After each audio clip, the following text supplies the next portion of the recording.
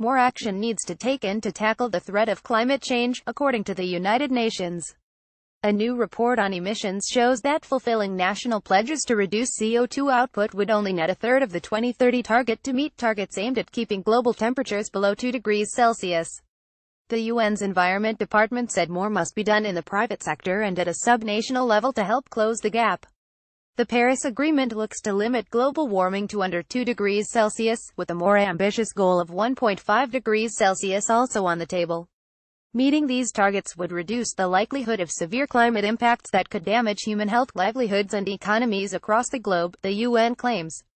As things stand, even full implementation of current unconditional and conditional nationally determined contributions makes a temperature increase of at least 3 degrees Celsius by 2100 very likely. Accordingly, the UN is likely to put further pressure on governments to deliver much stronger pledges when they are revised in 2020. Should the United States follow through with its stated intention to leave the Paris Agreement in 2020, the picture could become even bleaker, the UN said in a statement.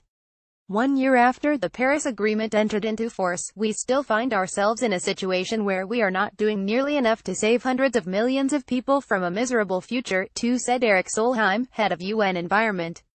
This is unacceptable. If we invest in the right technologies, ensuring that the private sector is involved, we can still meet the promise we made to our children to protect their future. But we have to get on the case now. CO2 emissions have remained stable since 2014, driven in part by renewable energy, notably in China and India.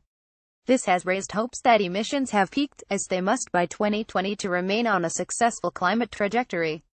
However, the report warns that other greenhouse gases, such as methane, are still rising, and a global economic growth spurt could easily put CO2 emissions back on an upward trajectory. To avoid overshooting the Paris goals, governments, including by updating their Paris pledges, the private sector, cities and others need to urgently pursue actions that will bring deeper and more rapid cuts.